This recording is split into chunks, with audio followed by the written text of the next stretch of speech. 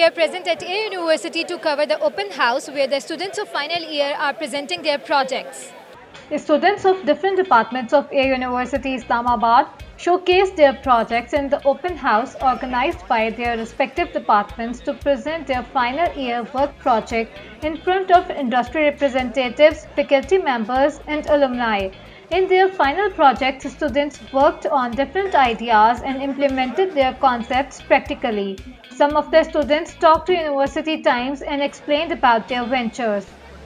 हमने बेसिकली ये बनाया है मल्टी लेवल इन्वर्टर। इसको हम आम लैंग्वेज में ये भी बोल सकते हैं घरों का इन्वर्टर, यूपीएस इन्वर्टर, इस तरह बोल सकते हैं। तो जो आमतौर पर यूपीएस इन्वर्टर घरों में यूज़ होते हैं वो मतलब इतने ज़्यादा प्योर नहीं होते, इतने ज़्यादा मतलब हमारी बहुत सी पावर लूज़ हो जाती है उनमें।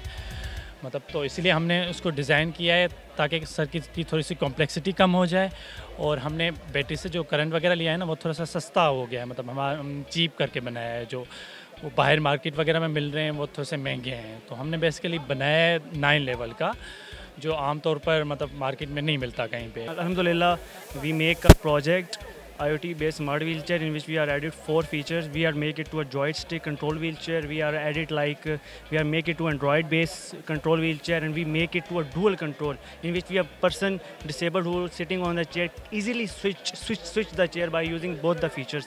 We are adding the health monitoring system in which we can measure the body temperature and pulse rate of the patient. तो जो हमारा सिस्टम है ये पोर्टेबल मैकेनाइज्ड वेल्डिंग सिस्टम है, capable of welding in 2 dimensions. ठीक है, it is a system to automate welding process. तो actually हमने एक यूएसए बेस्ड सिस्टम को रिवर्स इंजीनियर किया है ताकि हम ऑटोमेशन को इंट्रोड्यूस कर सकें पाकिस्तान के अंदर। तो जो हमारा ये सिस्टम है 2 एक्सिस है, इसके 2 एक्सिस के अंदर ये वेल्डिंग को ऑटोमेट कर सकता है, और इसके अंदर ये है कि हम टूल अटैचमेंट इसके ऊपर लगा देते हैं। किसी भी टाइप की welding, for example make welding हो गई, टिक वेल्डिंग हो गई, स्पॉट वेल्डिंग हो गई, किसी भी तरह की वेल्डिंग हम इस सिस्टम से कर सकते हैं। और दूसरा ये कि इसकी स्पेशल फ़ीचर ये कि इसका एक एक्सिस हम इंक्रीज़ कर सकते हैं यूज़र की रिक्वायरमेंट पे। फॉर एग्जांपल आपने 1 किलोमीटर की वेल्डिंग करनी है तो इसका एक एक्सिस आप इंक्रीज़ करते जाएं, दूसरा एक्सिस लिमिटेड है। तो ये इसकी एप्लीकेशन में आ जाती है। मतलब ये कि मतलब इसका एडवांटेज ये है इस मशीन का, यूज़र फ्रेंडली मशीन है।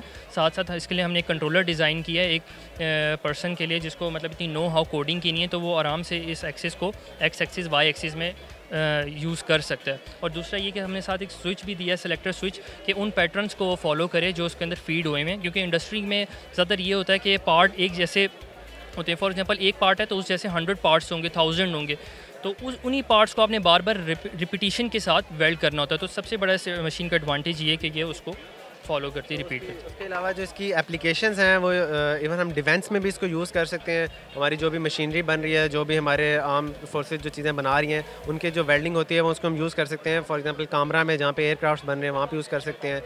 हम टैंक मैन्युफैक्चरिंग के लिए यूज़ कर सकते हैं, शिप बिल्डिंग के लिए यूज़ कर सकते हैं, और वेसल मैन्युफैक्चरिंग के लिए यूज़ कर सकते हैं। तो एक्चुअली इसका पर्पज़ ये है कि ह्यूमन एरर को हमने कम करना है।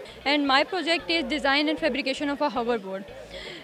It's quite similar to the concept of surfing and skateboarding, but in air. So it's a 1/10 scale down prototype of the actual fully manned vehicle.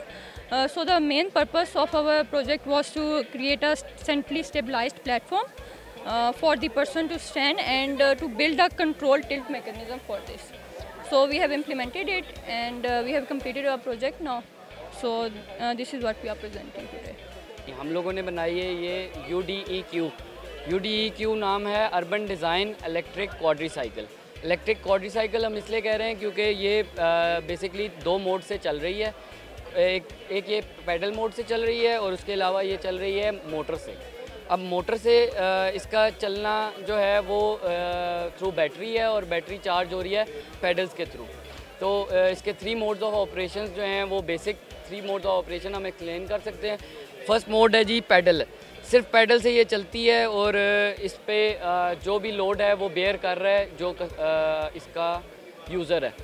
Second mode है इसका मोटर, और थर्ड मोड है इसका hybrid, जिसमें वो basically दोनों use कर रहे हैं। जो यूज़र है वो दोनों मोड से अपना लोड कम कर रहा है। ये इलेक्ट्रिक थ्रॉटल है जिसके थ्रू गाड़ी आगे और पीछे मूव कर सकती है। उसके अलावा हमने ये बनाया है, सारा फैब्रिकेशन और डिज़ाइन पे काम किया है। डिज़ाइन हमारा अपना है, हमने एक स्वीडिश साइंटिस्ट है उसका एक डिज़ाइन हमने री इंजीनियर किया basically. If you want to watch more interesting news, then visit us at universitytimes.pk. And if you want us to cover your university events, then feel free to contact us. This is Samya Adnan signing off from University Times, Islamabad.